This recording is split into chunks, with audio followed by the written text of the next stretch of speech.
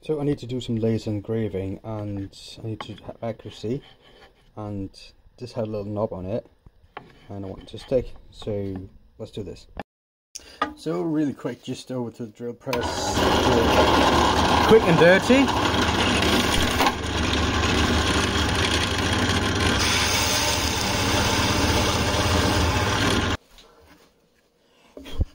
Nothing fancy, that's nice and secure, it will stay there at that exact same spot. Let's go to the laser engraver. So this is my engraver. I know it's not nice, and here it is. I'm just trying to set it up kind of straight. I have some double-sided tape there. Yeah, that looks about right.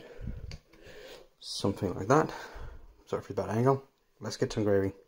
And now we can take the top of one of them lovely grinders that I've been working on. Just pop it in there. Go over and just press start. Right, there's a lot of the thing going on, but I'll show you the end result.